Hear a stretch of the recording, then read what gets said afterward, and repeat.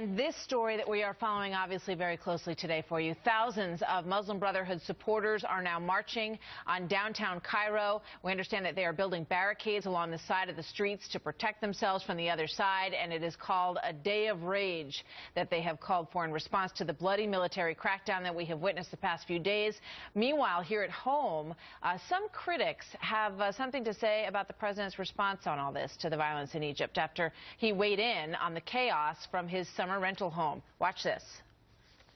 The United States strongly condemns the steps that have been taken by Egypt's interim government and security forces. We deplore violence against civilians. We support universal rights essential to human dignity, including the right to peaceful protest. Well, Bob Beckel is a former Democratic campaign manager and co-host of The Five, and Myra Miller is an advisor to congressional Republicans and a senior vice president of the Winston Group. Welcome to both of you. So it's good to have you here this morning, both of you. So Bob, the discussion was, you know, we were asking ourselves when that played, because we got an audio version of it first yesterday from Martha's Vineyard, and then later on we got the video version. And by the time we got the video version, we later learned that the president had gone to play a round of golf. Everybody knows the president's on vacation. The question is that a smart way to present the president in terms of how he's handling this crisis while he's on vacation? Well, no, I think a better choice would have been to have him go knit.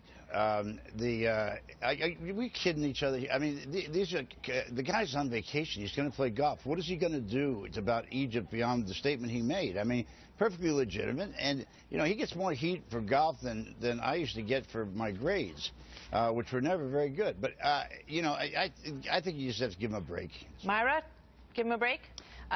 I think this issue points out sort of two problems for the president. The first, as you point out, Martha, is visual. You know, this situation has exploded at a time when the president's on vacation in Martha's Vineyard. So optically, that's not a good moment for him. But more importantly, from the substance side, you know, we've talked about this on this program before, and that is there is a lack of a cohesive foreign policy doctrine from this administration, and that has been one of the complaints from congressional leaders. And so what they are trying to get some clarity on is exactly what sort of outcomes and objectives he's trying to achieve in the region.